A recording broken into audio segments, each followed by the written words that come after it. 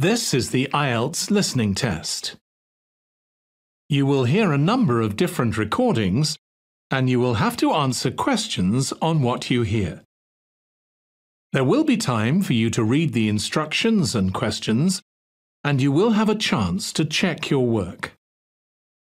All the recordings will be played once only. The test is in 4 parts. At the end of the test, you will be given 10 minutes to transfer your answers to the answer sheet. Now turn to Part 1.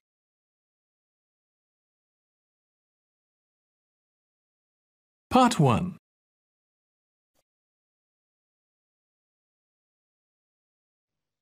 You will hear a man, Martin Hill, phoning an estate agent in order to find some accommodation. First, you have some time to look at questions 1 to 3.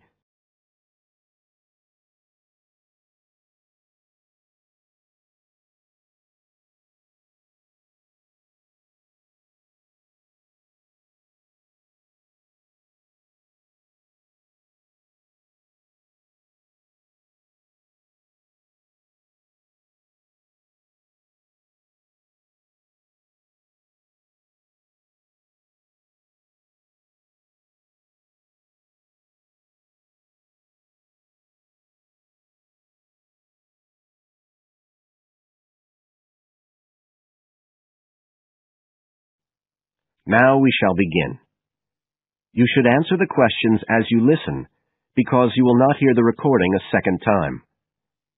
Listen carefully and answer questions 1 to 3.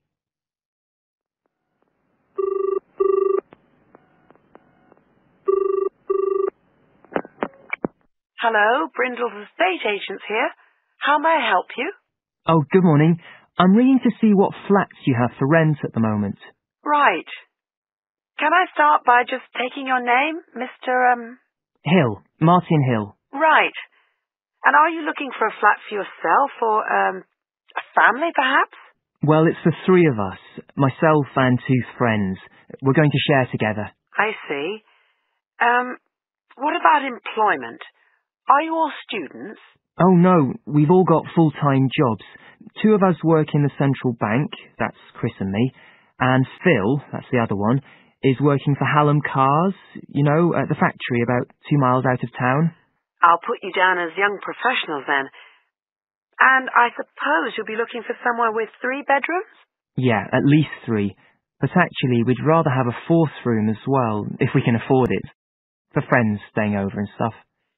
Is that with a living room to share, plus kitchen and bathroom? Yeah, that sounds good. But we must have a bathroom with a shower. We don't mind about having a bath, but the shower's crucial. Okay, I'll just key that in. And are you interested in any particular area? Well, the city centre would be good for me and Chris, so that's our first preference. But we'd consider anything in the west suburbs as well, really. Actually, for Phil, that'd be better, but he knows he's outnumbered. But we aren't interested in the north or the east of the city. Okay, I'm just getting up all the flats on our books. Now you have some time to look at questions 4 to 10.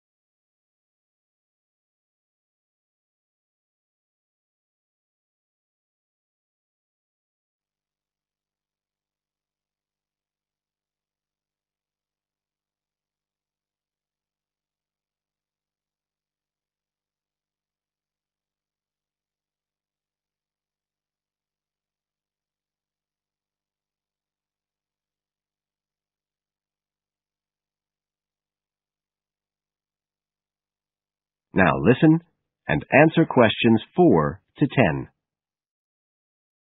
Just looking at this list here, I'm afraid there are only two that might interest you. Do you want the details? Okay, let me just grab a pen and some paper. Fire away. This first one I'm looking at is in Bridge Street and very close to the bus station. It's not often that flats in that area come up for rent. This one's got 3 bedrooms, a bathroom and kitchen, of course, and a very big living room. That sounds a good size for you. So what about the rent? How much is it a month? The good news is that it's only £450 a month. Rents in that area usually reach up to £650 a month, but the landlord obviously wants to get a tenant quickly. Yeah, it sounds like a bit of a bargain. What about transport for Phil? Well, there'll be plenty of buses, so no problem for him to use public transport. But unfortunately there isn't a shower in the flat, and that location is likely to be noisy, of course. Okay, what about the other place? Let's see. Oh, yes. Well, this one is in a really nice location, on Hills Avenue. I'm sure you know it. This looks like something a bit special. It's got 4 big bedrooms and, there's a big living room. And, oh, this will be good for you, a dining room. It sounds enormous, doesn't it? Yeah, it sounds great. That whole area is being developed, and the flat's very modern, which I'm sure you'll like. It's got good facilities, including your shower, and of course it's going to be quiet, especially compared with the other place. Better and better. But I'll bet it's expensive, especially if it's in that trendy area beside the park. I'm afraid so. They're asking £800 a month for it. Whoa, it sounds a lot more than we can afford. Well, maybe you could get somebody else to move in too. I'll tell you what. Give me your address and I can send you all the details and photos, and you can see whether these two are worth a visit. Thanks, that would be really helpful. My address is flat 5.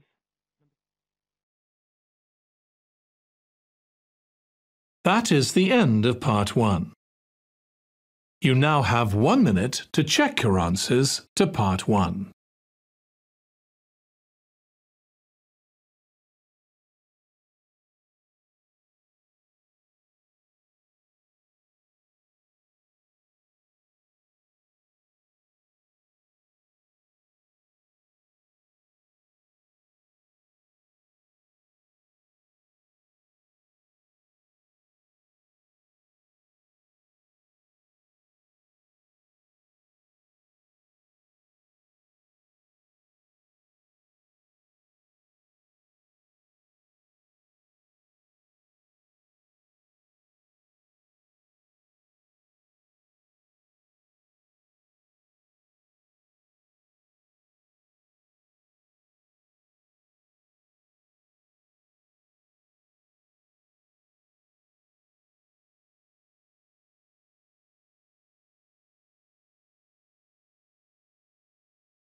Part 2.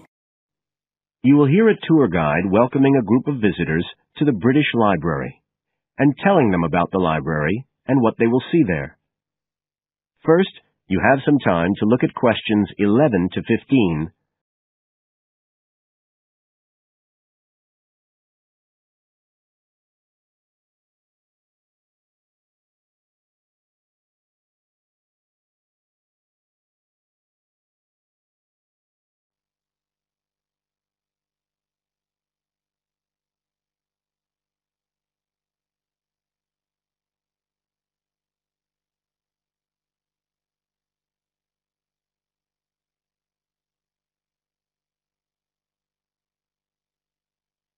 Now listen carefully and answer questions 11 to 15.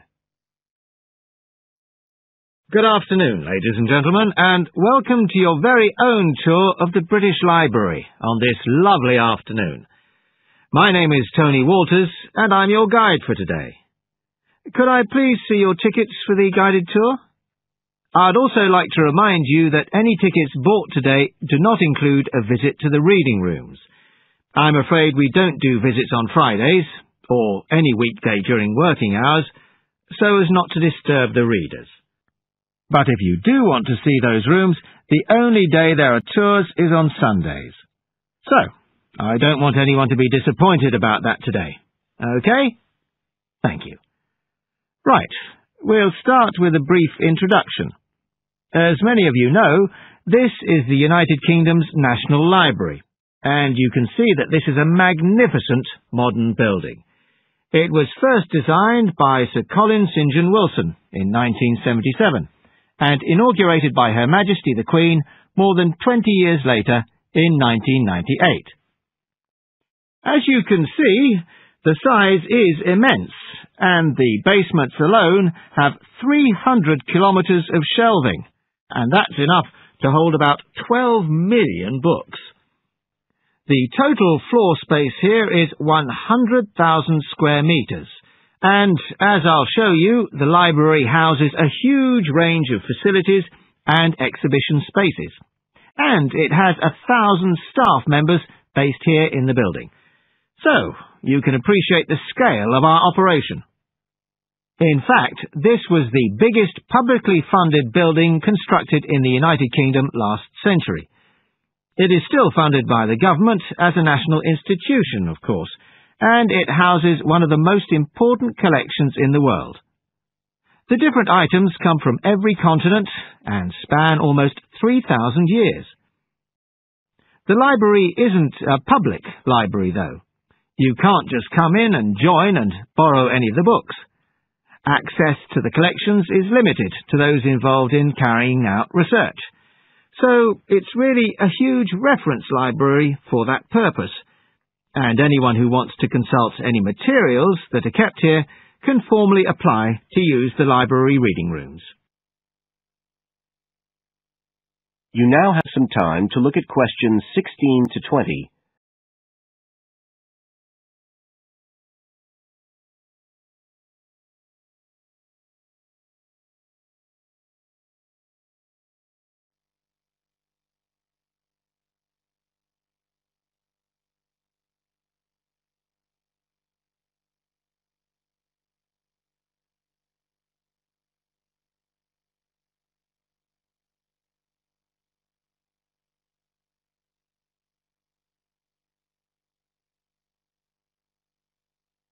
Now listen and answer questions 16 to 20.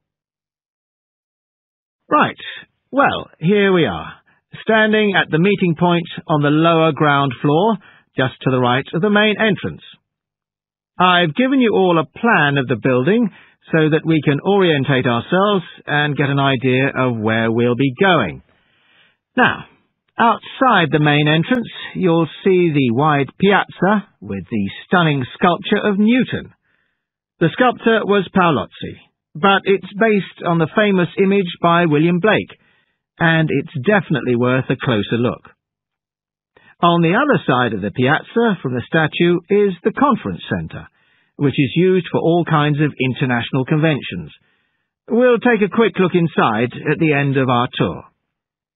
Looking ahead of us now, you'll see that we're standing opposite the staircase down to the basement, where you'll find the cloakroom, and to the left of that, we have the information desk, where you can find out about any current exhibitions, the times of the tours, and anything you need to know, if you don't have a tour guide. As you can see, on this lower ground floor, we also have a bookshop. That's the area over to the left of the main entrance. You'll be free to browse there when we get back to the ground floor. Now, opposite the main entrance on this floor, we have the open stairs leading up to the upper ground floor. And at the top of them, in the middle of the upper ground floor, you can see a kind of glass-sided tower that rises all the way up through the ceiling and up to the first floor. This is called the King's Library. It's really the heart of the building. It was built to house the collection that was presented to the nation in 1823 by the King. You can see it from every floor above ground. When we go up there, you'll find the library's treasures gallery on the left. Can you find it on your plan? That's the exciting one. So we'll be visiting that first, but we'll also take a look at the stamp display situated behind it on the way to the cafe, A lot of people miss that. The cafeteria runs along the back of the floor, and in the right-hand corner you'll find the lifts and toilets. Always good to locate them. The other main area on that floor is the public access catalogue section, and I'll show you how that operates when we get up there.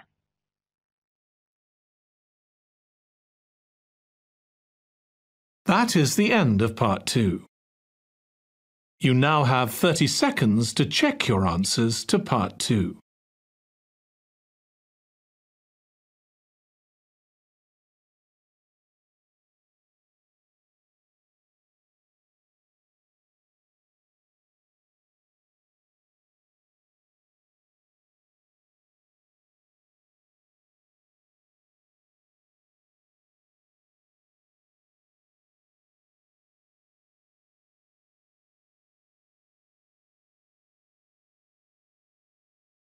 Part 3.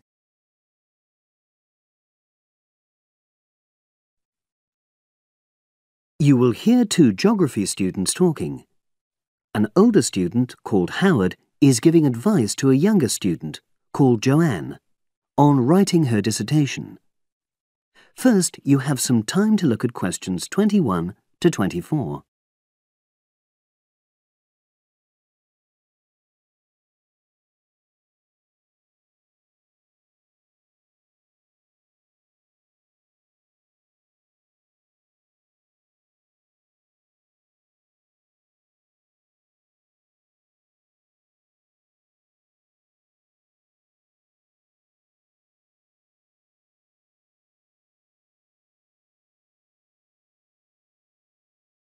Now listen and answer questions 21 to 24.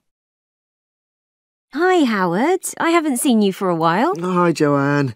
Yeah, they're keeping us really busy on the postgraduate programme. But how are you? You'll be starting your dissertation soon, won't you? Yeah, tutorials start next week. I've got Dr. Peterson. You'll remember it all from last year, of course. It's not something you forget easily. Oh. But seriously, although I didn't expect to enjoy writing my dissertation, and in fact I didn't really find it much fun, I wouldn't have missed the experience. I found it really improved my understanding of the whole degree programme, you know, from the first year on. Right. So, what are you doing yours on? Glaciated landscapes. Although I haven't decided exactly what aspect yet. I did mine on climate systems, so I can't help you much, I'm afraid. But you'll be fine once you start your tutorials. Dr. Peterson will help you focus. I know, and he'll set me deadlines for the different stages, which is what I need. My concern is that I've got tons of material on the topic, and I won't be able to stick to the word limit, you know. I remember I had different concerns when I was doing my dissertation. Last year? Yeah, before my first tutorial, I did a lot of fairly general reading because I hadn't fixed on my topic at that stage. I actually enjoyed that quite a lot and really improved my reading speed, you know, so I was getting through a lot of material. I was frightened I wouldn't remember it all, though, so I got into the habit of making very detailed notes. So, did you find your tutor helpful in getting you started? Yeah, we certainly had some interesting discussions, but it's funny, I saw a brilliant programme about climate change, and it was that really fired me up. It was talking about some recent research which seemed to contradict some of the articles I'd been reading. Now you have some time to look at questions 25 to 30.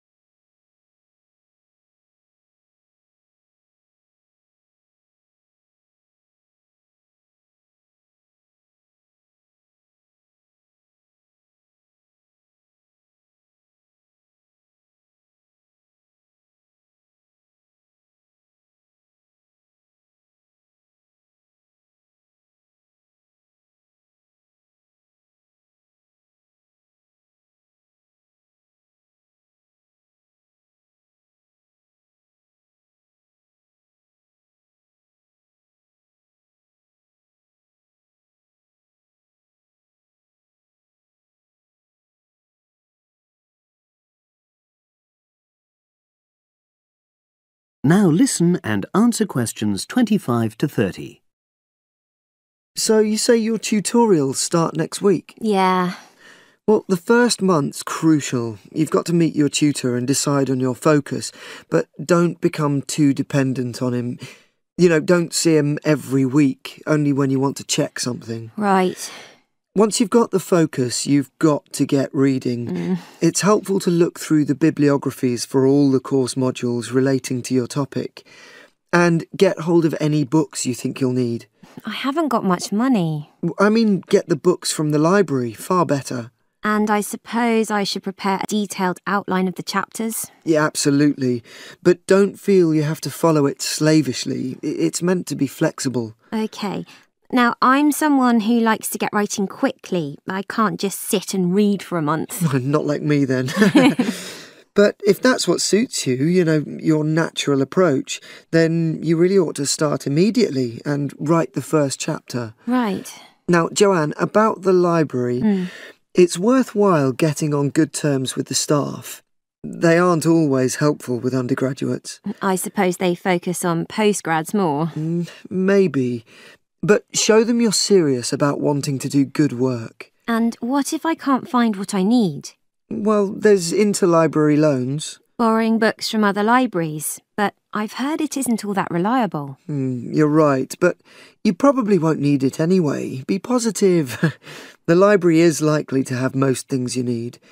And during the dissertation writing period, you can take out 15 instead of the usual 10 books. Should I look at previous year's dissertations? You can do. But I won't know which are the good ones. The library only keeps the best, and the staff can advise you. Are they willing to do that? Oh, yeah. And I'm worried about getting journal articles from the electronic library. Well, have you tried to find any yet? No. Well, you should. It's really straightforward. That's obviously something I'll have to look into. Dr. Peterson will help. Yeah, I know I can go to him if I have any worries. Except he will be away in the second month. It's the holidays. You should ask him what to do while he's away. Gosh, yeah. But I suppose I can get a lot of support from course mates. I know a couple of people who are thinking of doing the same topic as me. Take care. Collaboration can become dependency. I think better see how that works out, what the people are like. You're probably right.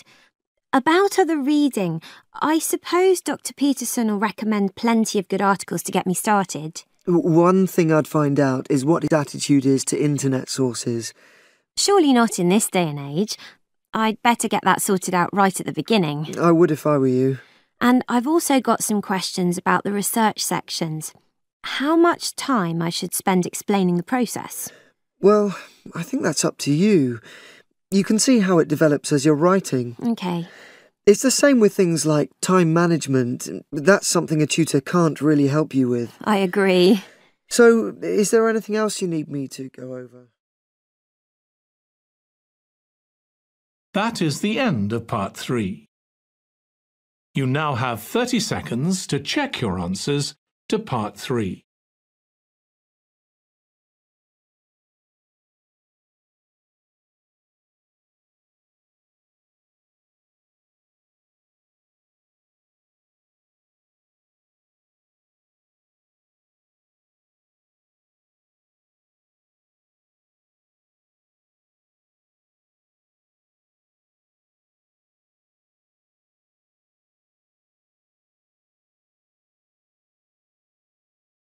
Part 4.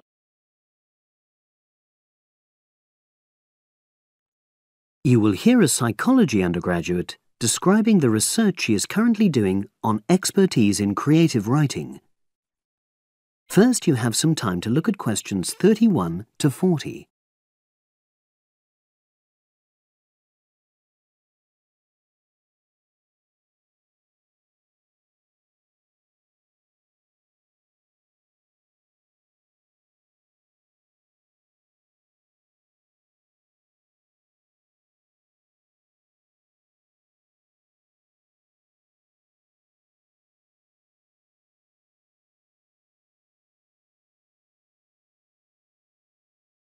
Now listen and answer questions 31 to 40. For my short presentation today, I'm going to summarise the work I've done so far on my research project to explore expertise in creative writing. Essentially, I'll share with you the process I underwent to gather my interim findings. First of all, I should give a little relevant background information about myself. Before I started my current degree course in cognitive psychology, I studied English literature, and as you can imagine, this meant I spent a great deal of time thinking about the notion of creativity and what makes people develop into successful writers.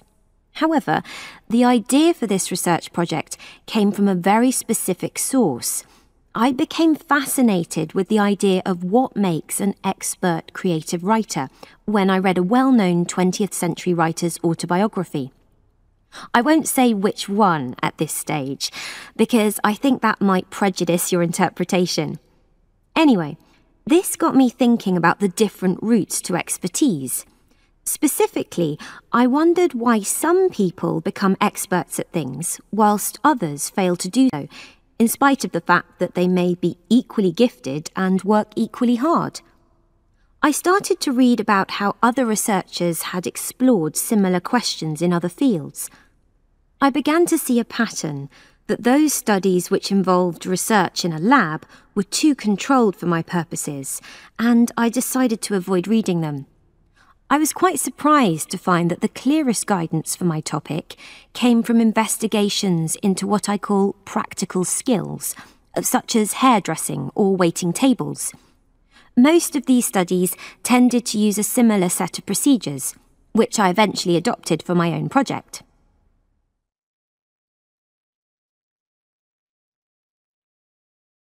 I'll now explain what these procedures were.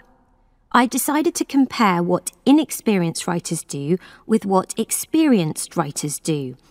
In order to investigate this, I looked for 4 people whom I regarded as real novices in this field, which proved easy, perhaps unsurprisingly. It proved much harder to locate people with suitably extensive experience who were willing to take part in my study. I asked the first 4 to do a set writing task and, as they wrote, to talk into a tape recorder, a technique known as think aloud. This was in order to get experimental data. Whilst they were doing this, a research assistant recorded them using video. I thought it might be helpful for me in my transcriptions later on.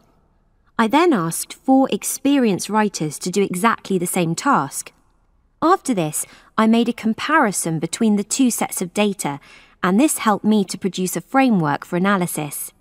In particular, I identified 5 major stages which all creative writers seem to go through when generating this genre of text. I think it was fairly effective, but still needs some work, so I intend to tighten this up later for use with subsequent datasets. I then wanted to see whether experienced writers were actually producing the better pieces of writing.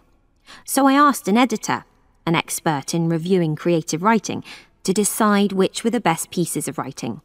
This person put the 8 pieces of work in order of quality, in rank order, and using his evaluations, I was then able to work out which sequence of the 5 stages seemed to lead to the best quality writing. Now, my findings are by no means conclusive at this point. I still have a long way to go, but if any of you have any questions, I'd be happy to answer them and go.